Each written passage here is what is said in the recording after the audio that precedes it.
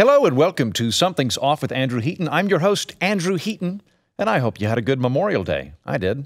However, today, I forgot to bring my laptop to work. And so if I seem a little scattered, it's because I did not actually write this monologue. I'm just winging it to you off the top of my head because I didn't have access to a keyboard or anything like that. Over the weekend, George Takei, the guy that played Sulu, tweeted out, I'm tempted to move to Kentucky just to run against Mitch McConnell. And then subsequently, Mark Hamill tweeted out, I'm tempted to move to Kentucky just so I could vote for you, #DitchMitch. That would be amazing. I would love for that to happen. So Kentucky already has Rand Paul and Thomas Massie, the two more libertarian-leaning members of Congress. If Kentucky became an election between either libertarians or sci-fi celebrities, I could not be happier. Usually elections in America are between a corrupt sociopath and an incompetent sociopath. Those are usually your options. But if the options were a libertarian or a sci-fi celebrity, I would move to Kentucky too, because that would be a phenomenal election. So I encourage George Takei to do that. I think it'd be great. I would absolutely love that. Jon Voight, another celebrity, came out on Twitter and had a whole filmed speech, you can watch it, where he said that Trump is the greatest president since Lincoln. Jon Voight is famous for being eaten by a snake in Anaconda and being in the film Deliverance, where I believe he was eaten by a snake, and in Transformers, where he turned into a robot snake. And he's the father of Angelina Jolie, who will not return my calls. Nonetheless, a very strong showing for Donald Trump. That is in contrast to Justin Amash, who we're going to talk about to a great extent today. Justin Amash last week announced that he thought Trump had committed an impeachable offense, and he has been doubling down on that ever since then. So I'm going to tip the deck on what I think is happening with Donald Trump and impeachment. This is my actual realistic take on the situation as it's happening. I think 99% of the people talking about impeachment have no idea what the threshold for impeachment is or what obstruction of justice is, and probably didn't read the Mueller report. I fall into that category. I am part of the 99% who really doesn't know that much. All of us, I think, in that category are ultimately just saying whether or not we want Trump to be impeached, not whether or not he should be impeached. Now, I will say, I think Justin Amash is part of that 1%. He actually did read the Mueller report. Amash reads all of the legislation he votes on, which is not something members of Congress routinely do. My read on the impeachment proceedings, as best that I can get from Justin Amash, and if you watch Judge Napolitano on Reason, he had an interesting thing as well. I think that Trump probably obstructed justice insofar as Nixon did. Ergo, you could do impeachment proceedings against him because he obstructed justice. So that's where I'm sitting at right now. And the critique that, well, he didn't collude with the Russians, he was exonerated of that, I think that would kind of be like saying if Nixon had done all of the cover-up that he did, but it turned out the guys that he was covering up for hadn't actually made off with the files, it would still have been a crime. However, I want to say this. I think that when it comes to impeachment, it is so far kind of fuzzy. While I would side with Justin Amash on this one over all of the other Republicans in Congress, I don't think the smoking gun is super present. Where I do think it's present and where I do think it's impeachable is this. Last week, President Trump declared a national emergency in order to bypass the will of Congress and the Constitution to sell arms to Saudi Arabia, which, as I frequently remind you, is a despotic medieval theocracy. It has nothing in common with American values. Congress had previously stopped us from selling arms to Saudi Arabia, and the president said, I don't care, I'm going to do it anyway, which I think is a clear abrogation of the Constitution as an impeachable offense. Now, I would say on top of that, for people that are starting to percolate at me for potentially being a partisan, I would have felt the same way about Obama when we invaded Libya. Congress didn't give us permission to invade Libya. That was something that Obama just decided to do. And I find it very, very dangerous when presidents start winging it outside of the rule of law based on what they think is correct, even if it's not legal. And I think we've crossed that threshold. However, we'll get into all of that and more with a very funny, fun guy, which is Brian Brushwood, my friend, here in a minute. Before we do so, however, we do need to give a shout out to our sponsor. Something's Off with Andrew Heaton is brought to you by the waterproof guitar from Aquatic Acoustics. Where are the best acoustics in your house? Your bathroom, right? If you sing in your closet, it's kind of muffled. Your kitchen's too echoey. Your basement is haunted. But your bathroom has just the right sound profile for you to sound like you're channeling Bing Crosby when you feel like singing. But of course, you don't want to ruin a perfectly good guitar by lugging it into the shower with you. Until now. Every waterproof guitar can withstand up to thunderstorm hydration conditions so that you can play guitar while taking a shower for hours at a time. If you're like me, you've done some things you're not proud of, and you feel dirty about it. Defiled on some unfathomably deep level, as if the bone marrow of your soul is filled with evil from the unspeakable acts you did back in Nam. Sometimes I'll just spend half the day in the shower, vigorously scrubbing myself and muttering about war crimes. I usually go through 3 or 4 bars of soap a week. Never feel clean, though. And I love singing. So what a nifty treat it is to be able to practice guitar for 5 or 6 hours at a time. I'm already going to be in the shower, so why not learn how to play Wonderwall while I'm doing it? The waterproof guitar from Aquatic Acoustics. Play yourself a moist melody. And now, a homily from Father Michael O'Grimsley, Vicar of the Church of Woke. Thank you. Please be seated. You may open your smartphones to Twitter so that you may live tweet your thoughts. Today, I must speak to you about the grave and mortal sin of cultural appropriation. Not 3 weeks ago, we had to excommunicate several members of this very congregation who hurtfully and sinfully bought piñatas for a Cinco de Mayo party, while white, reeking of original privilege. Now, some of the Latinx members of this congregation said things like, actually, we don't particularly care, or that's great, have fun, or look, it's just an excuse to drink margaritas, lighten up. Fortunately, they were shouted down by the wokest among us, who, entirely coincidentally, are upper middle class, college-educated white people like myself. For centuries in Europe, the powers that be forced people to live separately in ethnic ghettos. Segregation in the United States kept African Americans from eating at diners that white people had, or intermarrying. But brave men and women who believed in freedom and the dignity of human beings brought down these walls so that everyone could mingle freely as one people.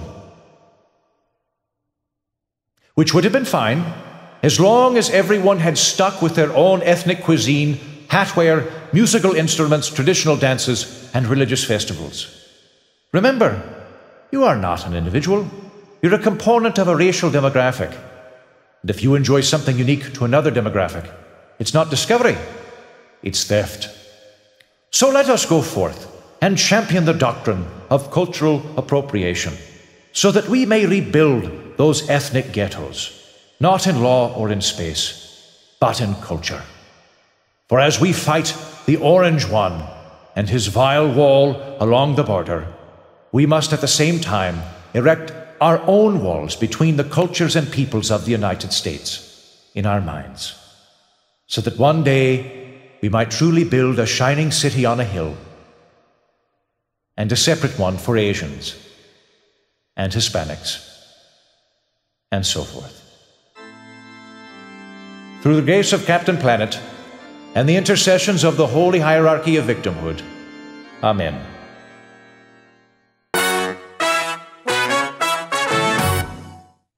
My guest today is Brian Brushwood, a very funny person, a magical person, and the host of 9 different podcasts, I believe. Brian, what are some of the podcasts people can check you out on? You know what? None of them matter because we did it, Andrew. We can declare victory. Number one complaint every time I show on is people say he sounds too clear, and I wish he sounded like he was on AM radio. And Perfect. Finally, we made it happen. Nice, we did it. Does that mean you're on the phone rather than Opal? Yes. Good. Yes. My arch nemesis, Opal. Yeah, but delightful to have you here, AM radio or not. Oh, no, it's awesome to be here, and not as awesome as I am convinced that George Takei and Luke Skywalker have to team up with the Free State Project to make the Geek State Project, where everybody moves to Kentucky. It'll be a libertarian/geek paradise. That sounds fun. I would 100% do the Geek State project. That sounds wonderful. And I think that would be a great dichotomy of options. I'm either going to go libertarian or sci-fi geek. Okay, I'll live in that world. That seems like a better situation than what I have right now. I mean, it's tough. It's like you go to the polling booth and you think to yourself, well, it is a socialist nightmare, but it is Star Trek. Oh, gosh, yeah. what do I do? I think maybe... I don't think that George Takei would ever become a libertarian. I don't think that would happen.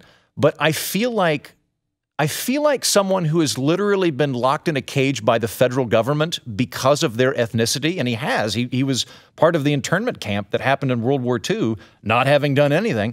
I have to think that there is somewhere in there a very healthy skepticism of state power lurking around, and it's because that's my thing. Is I am very skeptical of power and power accumulation, and I feel like if I could talk to him and be like, can we at least acknowledge that is an issue? I mean, I find most progressives are big fans of FDR, and it's like even that guy that you love still locked up innocent Japanese people in internment camps. So maybe we should kind of limit the power to the state. You know, and also on a meta level, if we could get Luke Skywalker and Sulu to agree, because, you know, Star Trek was pretty much idealized socialism, communism, and Star Wars was pretty much idealized libertarianism. And if the two of them are coming together to fight Darth McConnell, then I assume there's something going on there. Hold on a minute. We're going to scrap everything involving impeachment. We'll just go back and root out the monologue. Why do you think that Star Wars is libertarian and Star Trek is socialist?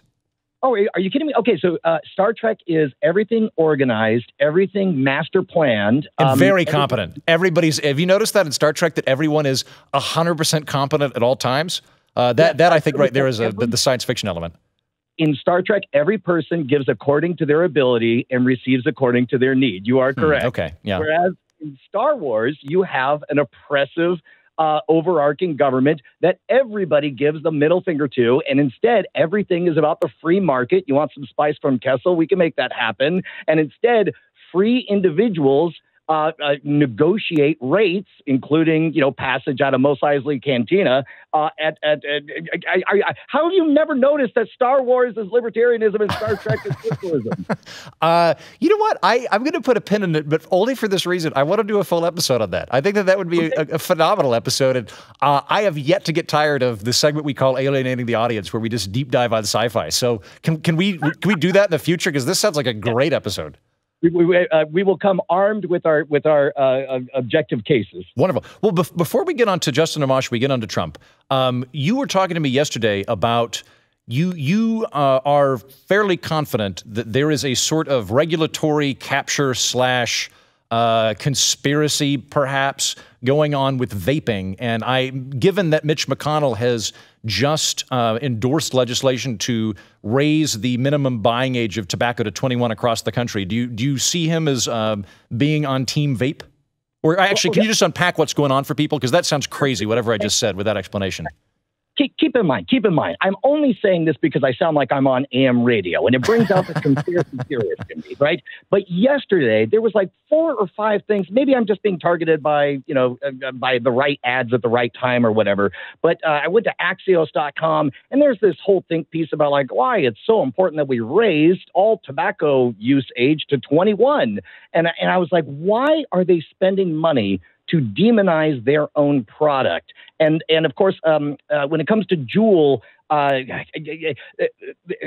first of all, here are some things that seem to be true to me, and somebody can easily conflict all of us. Number one, it seems like vaping nicotine is 1 billion times safer than smoking cigarettes, right? Yeah. It seems like Juul is far more popular. They are a rising market in young people rather than a declining market. It also seems like very few studies have been done on whether or not vaping is inherently safer than cigarettes and what the effects of nicotine absent all of the billions of other bad chemicals in cigarettes are.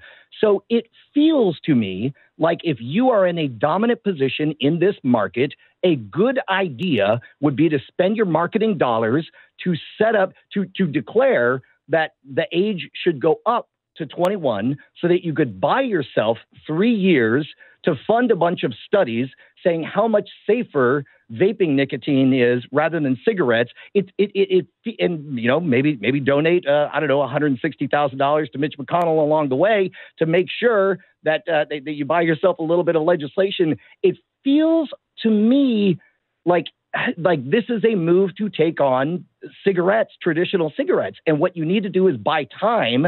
And I'm pretty sure that's why Juul is spending all this money to do it. Now I'm just trying this thought on for size, but does any of that ring true with you? Yeah, well, I'll say that in general, whenever you see legislation like this, I think you need to keep an eye out for regulatory capture. I suspect people who listen to the program are familiar with it. If you're not familiar with the term regulatory capture is this. Let's say that a hotel burns down and several people die. It's a tragedy. Everybody's against it. It's really, really sad. What will typically happen in the wake of that is some compendium of very large corporate hotel owners will approach Congress and say, we think this is awful, and what we want to do is help you, Congress, write legislation to protect people. And then what they'll do is they'll write legislation, like the lobbyists will basically come in and give Congress what it needs to do, and it'll say, well, every hotel legally must have, for safety reasons, must have, let's say, the exact amount of emergency fire exits that my hotel happens to have. And every hotel has to have the exact amount of water sprinkler systems that, again, coincidentally, my hotel already happens to have. And basically what they're doing is they're using the opportunity to use force of law in order to squeeze out smaller competitors. So that their goal is to run out of town Airbnb or run out of town actual B&Bs and that kind of thing. That's a hypothetical scenario. However, it is basically how regulatory capture works, and I could see that definitely happening with tobacco. Well, and especially because, most people define their brand preferences in their late teenage years, and they stick with them forever and ever and ever.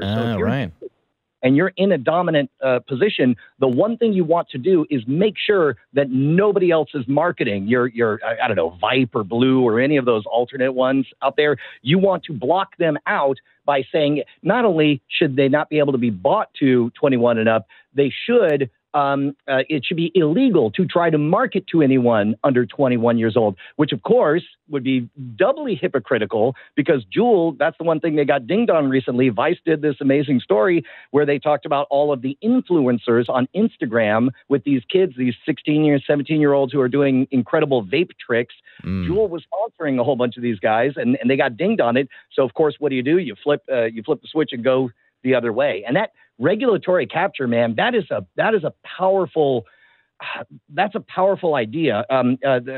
Just to make it all about me, because this is AM radio. Yeah. When I first wanted to learn to eat fire, I was like, well, I'm going to buy the best book on fire eating out there, and there wasn't one. And so I ended up writing it. It's called The Professional's Guide to Fire Eating. Nice. I interviewed, scientists and magicians and all this stuff. Good plug. That's great. I'm going to go buy it. But here's the thing is I realized that every single municipality has their own separate set of rules about performing with any kind of fire on stage. And it occurred to me like, well, this is a mishmash. Half the times, some people need a fire marshal there. Other people really could give a rat's ass.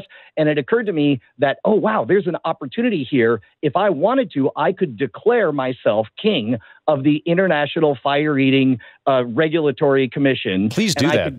And I could make a big campaign of reaching out to lawmakers saying no theater should ever have any fire whatsoever unless they're officially sanctioned by the king of fire eating, Brian Brushwood, or whatever. Yeah. So it's like there's a way to get commission fees, to get bookings, to become the authority on all that stuff. And this really is what it feels like that Juul is doing right now. That would not surprise me at all. I won't go so far as to say that Mitch McConnell is a part of it. He might be. It wouldn't surprise me, given that he is a legislator and that there might be lobbyists involved. But I've not seen a direct correlation. What I will say irritates me with Mitch McConnell is kind of out of the blue from my perspective. He came out and said, we're going to make a federal law that prohibits anyone under the age of 21 from buying tobacco. And I looked at that and went, aren't you supposed to be a states' right guy? Like, what happened to that? But I think Mitch McConnell is ultimately a power broker. He's not an ideologue. He's a power broker. And so when he is in power, states' rights, local control, individual freedom, all of that stuff's kind of secondary to whatever his agenda is. Yeah, and let's face it, that's a pretty good. If you're looking at the buffet of causes to tackle and to make your own or whatever, I mean, who's gonna come out swinging against the idea that buying tobacco should have a higher age entry? You know, I mean, it's a safe thing to do, and of course, you know, he's Kentucky, right? Yeah, he's Kentucky as well. Kentucky's a little bit of tobacco happening in Kentucky. So I don't know. No, it feels like sort of a milquetoast, a safe bet for him to make. But mainly, I'm fascinated by the money Jewel is spending to agree with it. This whole idea of demonizing your own product in the short term in order to guarantee long-term dominance is, I think, a savvy play on their part. I think what we all need to do is encourage George Takei to run for Congress and then go buy stock in Juul or whoever owns it, because they seem like they're very smart. That seems like a good long-term, if you're looking to expand beyond your index portfolio, that seems like a decent thing. So I'll tell you what, Ed, forget Juul, I want Sulu. Nice. Oh God, you did a pun. Okay, we're gonna end that conversation and move on to Justin Amash. What do you think about Justin Amash calling for Trump's impeachment? I think it's a principled stance. I think this is really a question. There's a lot of different ways to spin it. Of course, the boring crap is, you know, he defected from the team or whatever. I think he did it from a place of genuine principality, and I believe the question that most honest people should be asking themselves is one of tactics versus integrity. I think what he's doing is tactically a very dumb move because impeachment will go nowhere. Yeah. But I think it is one that comes from a place of absolute integrity. And the question that I don't think is going to inspire a landslide of Republicans suddenly also jumping on board. But here's the real question is when it comes to how do we define an impeachable offense? Where do we want that line to be? And I first of all, let me make it clear. I think there's no chance that Donald Trump ever gets really impeached. I think that tactically it's suicide for anybody to do it. But I don't tend to think of the person. I tend to think of the office. As you and I have talked before, as much as I dislike Trump as a person, I adore the weakened presidency. I am glad to see for the first time in the last 20 years, people realize, oh, wait, when we make a God king out of a president, sometimes a bad person ends up in that office. And so the question is, what are we saying to future presidents as far as the behavior that is detailed in the Mueller report that was done by Donald Trump? And I think the only principled position is, I think you have to impeach and you have to let it fail so that history, not this guy, because we're not going to have any effect on this guy, but so that history knows, that future presidents know that even that incompetently attempting to block and obstruct the investigation of your own situation is not cool in the presidency. Yeah, I think, again, because I don't know all the ins and outs of impeachment proceedings, but it would seem to me that the situation paralleling this might be if, say, somebody came to President Nixon and went, hey, we think some of your guys broke into Watergate, and he went, cover it up, and then the guys that he told to cover it up didn't cover it up because they knew it was illegal, but he'd done everything he could to attempt to obstruct it. That's the kind of the comparable situation we're in. And as far as I know, attempted obstruction of justice is impeachable grounds, because when we get into impeachment, it's high crimes and misdemeanors, which is left intentionally vague by the founders because they didn't have it nailed down to any type of statutory limitations. And if you were to go into, say, like Hamilton or Madison, Hamilton and Madison would be very much more in the camp of he's violated public trust, ergo he has to go. They would be a lot more robust in their interpretation of this, which is interesting. That's where Amash seems to be going, although he does have a far better grip of how the technical element of, crimes as related to impeachment work than, I do, of course. Yeah, now I encourage people to stay out of the weeds of what is and isn't a high crime and misdemeanor. What's the thing where a jury can find somebody not guilty? Jury nullification. Yeah, there we go. This feels to me like a jury nullification thing because let's say Trump showed up today did a press conference and said, you know what, I'm going to play Fortnite from full on. My Twitch stream is twitch.tv/TrumpDog. With 5G. That would I would be all in favor of that. If Trump got off Twitter and just started playing Fortnite, that would be great. Well, and keep in mind, he would not be committing a crime, but that would be an impeachable action. So remember that impeachment is really just a manifestation of political will. And that's why we're seeing Democrats recoil from it, because they understand that there's no chance of it going through, and they are playing tactics. They're not playing the moral game. And I think you can make a strong moral case. And I think that's what Justin's doing is saying from a moral position, I feel like these are impeachable actions for the commander in chief to undertake. And to be consistent with my own ethics, I feel like I have to be in favor of in impeachment. I will. The only part that I'll disagree with you on that is I do think that it's to his tactical advantage as well. Now, I'll say, like, I think that Justin Amash is a very integrative guy. He's clearly an ideological thinker.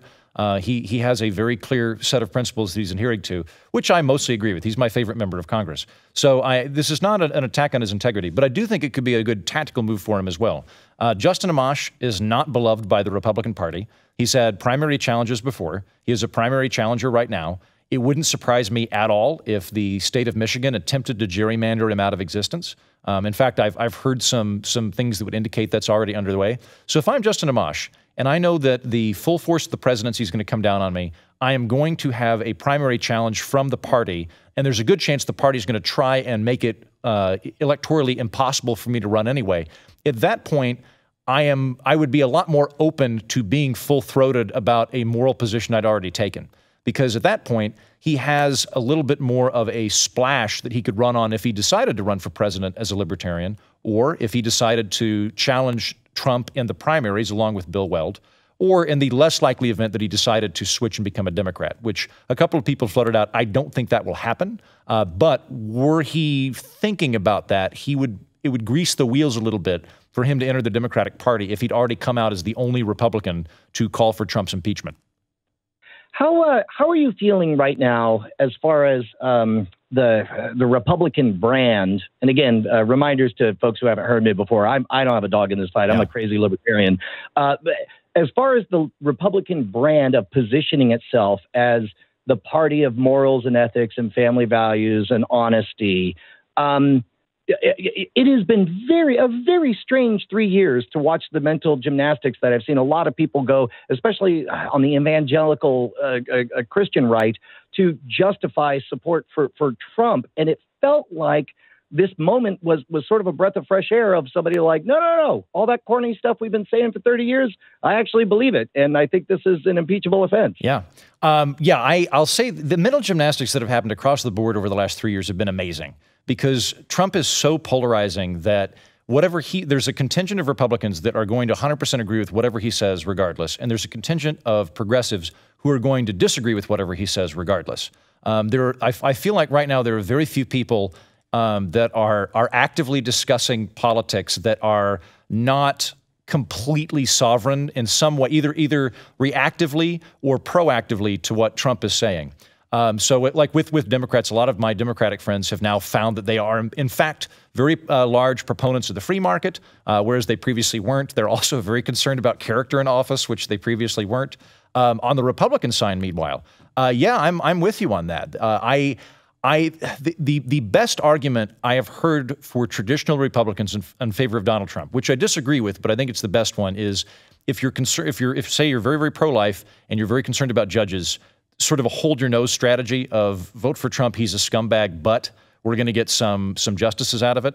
I see where they're going with that. For the people that really think he's actually a good person and is doing a good job, I think that's a very bizarre thing, and it's difficult. I'll put it this way. For anybody that is fully supporting Donald Trump as a moral choice, as in I am voting for him because I think he is a good person, I'm never going to take that person seriously again if in the future they want to impeach a Bill Clinton-like person because they've had whatever they're doing in office. Like my stance usually is that I tend to not put morality as front and center in elected officials, in that if I were on a plane and it became apparent to me that the pilot was having an affair, I wouldn't freak out because that seems unrelated to the act of flying the plane. It's not exhaustive, by the way. Like if someone's, lying and all these different things, and I'd put Trump in that category of crossing that line and not just being unsavory, but being flat out immoral. Yeah, I think that's going to impact the Republican brand a lot long term. And I think that there's a significant part of this that is just, there is a bullying element that's gone on from progressives towards middle America for a long time. That's something that I've been aware of when I was in New York.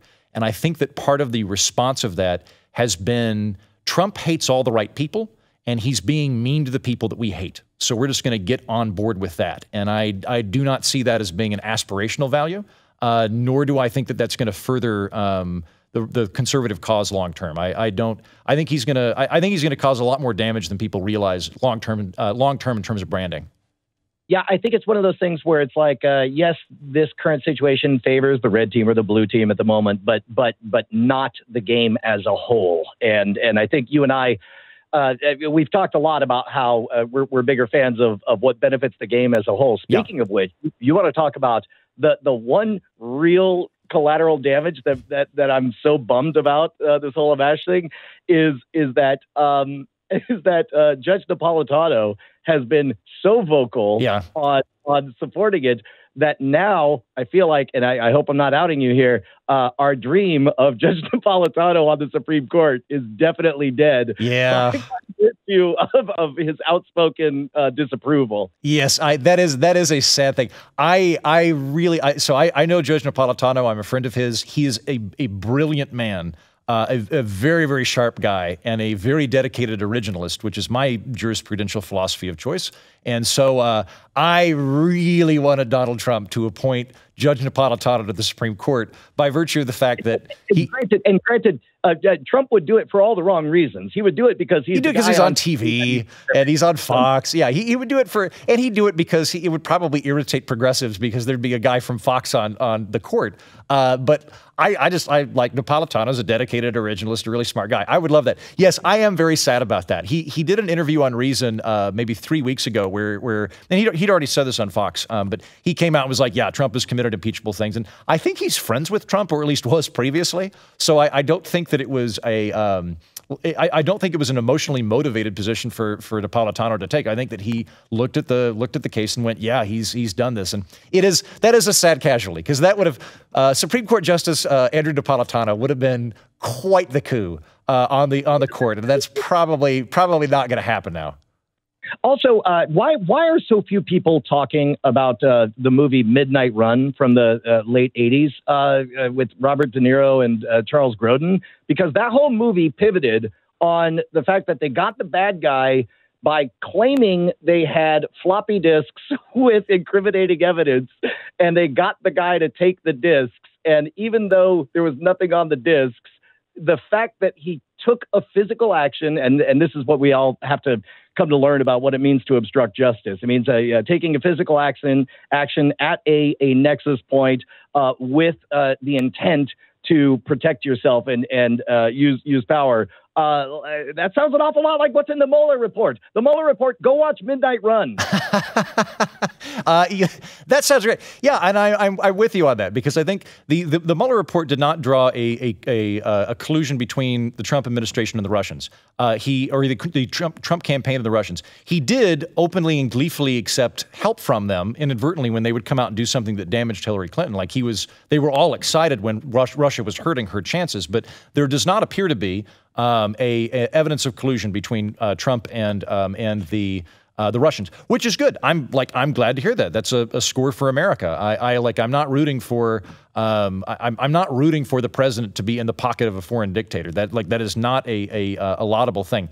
That said, though, Trump did appear to ask multiple people in his administration to either corral or take over elements of the investigation to try and stop things from happening. I mean, he wanted Jeff Sessions to be in charge of all of this. It's why Jeff Sessions isn't our attorney general anymore, because Jeff Sessions was not pro-Trump enough. He was actually just doing his job rather than serving the president. And he asked, was it McGahn, the counsel, that he wanted to sort of proactively be watching out for Trump's interest in it, and he wouldn't do it. Same with McFarland and a few other people that are mentioned in the Mueller investigation, where I have this impression that he told them to do something that they knew was illegal, and they went, I'm going to leave at 3:30 p.m. today and just not deal with this.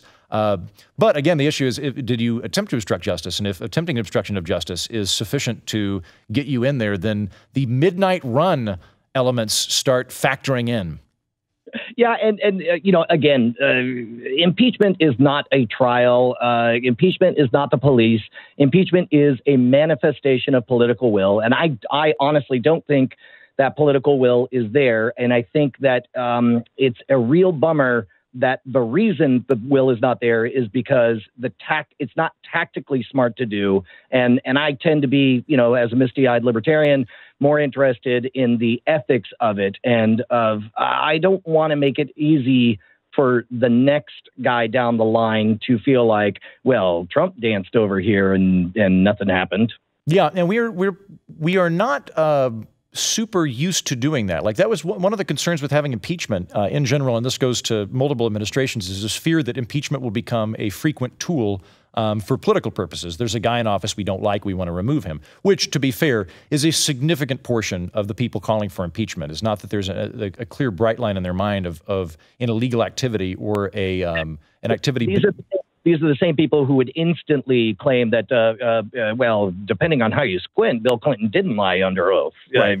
It's a team-based thing. There's a significant amount of partisan rancor going into this, which is fair. But the idea that we're going to overuse it has, I think, been fairly well overturned by history, given that we've only impeached 2 people in the nation's history. We would have impeached Nixon, so 3 out of 200 years, not bad. There's a certain school of thought that it would probably be good to have a mechanism like a no confidence vote that they get over in the United Kingdom, where now, granted, she wasn't ousted by a no confidence vote, but Theresa May nearly got ousted by a no confidence vote twice, and just in that situation, it's like, look, like the governing is so poor under a certain person that it would better the government as a whole to move them. I do think it would be good to have something like that. Maybe we should just, rather than calling it impeachment, maybe we should have a new mechanism called a failure of confidence, where we can put in Pence or whatever, or George Takei.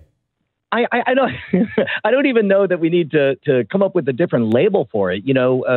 English is a living language, and what we think of as impeachment right now may come to mean something else. It means the trial by fire that every president experiences in his 3rd year, and I'd be okay with that. The more nervous politicians I see, the happier I get. Yeah, you know what? We'll go ahead and close on that note, Brian. I am all for any situation that creates permanently nervous politicians. That is one in which they're probably doing the will of the people. Agreed. Wonderful. Brian, thank you so much. Where can people find you? You know what? We're doing a bunch of fun new stuff over at youtube.com/scam school is the channel. But last week we had a world champion card thrower teach us the secret to forcing a coin flip. You can cheat a coin flip now. Every time you flip a coin, you can decide in advance whether it's going to land heads or tails. And that episode is up. I think it came out last week at youtube.com/scam school. Nice. Thank you, Brian. On iTunes, JL Kidd says, Heaton discusses serious topics, but without ever taking himself too seriously. The Friday release valve in particular is hilarious, but my favorite line, describing the president of Evergreen College as a wet doily of a human being, came during a serious topic of deplatforming on college campuses. I think I took that from Frasier. I think someone described Niles that way, but I am very happy to combine Frasier with politics. Thank you for that very kind review. Also, did you guys know we sell merch? That's right. If you go to shop.theblaze.com, you can get T-shirts of some of our sponsors, Jillian's Rooster Removal, Nick's Horseless Diner, Uncle Milton's Caffeinated Crab Dip, Bigfoot for Congress, and of course, my favorite diner, Snuffy's off Route 44. I'm pretty sure if you buy the shirt, I don't get any cut of the profit, but if you tweet me a picture of you in it, we'll post it on the show. And if you tweet me a picture of you without it, it'll make my day. You can watch this whole show on YouTube if you look for Something's Off with Andrew Heaton. You can see my handsome bearded face and assortment of suits and the dead buffalo head we screwed to the wall. Watching Something's Off with Andrew Heaton on your computer or your phone will add years to your life and inches to your hair. So go to YouTube and start watching full episodes. I look like the guy you'd come to ask for permission to marry your robot sex doll. All right. Remember, you can always tweet me at Mighty Heaton or Facebook me at facebook.com/Mighty Heaton, or even email me by subscribing to my newsletter at mightyheaton.com and just replying when I send it out on Fridays. Also, we're doing a new thing around here, Facebook Live videos. We did one last week and another one today, and I got some fun and interesting questions. If you follow us on Facebook, you'll know when those are about to pop up, and then you can join in the fun. Finally, please subscribe, rate, and review this podcast. That helps other people discover this here political orphanage. Thank you, and good day.